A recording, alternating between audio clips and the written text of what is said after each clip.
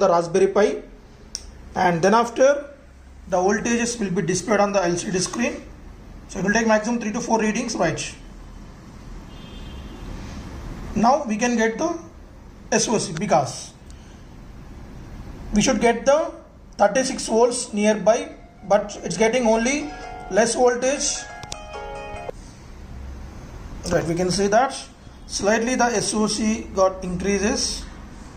So when the one of the battery packs voltage coming to normal, then we can observe the SOC value and SOH values come to the normal.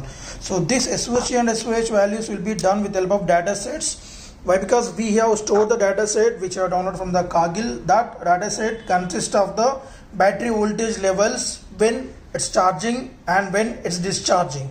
So we are going to compare that values with the data set, and we are going to displaying that in the data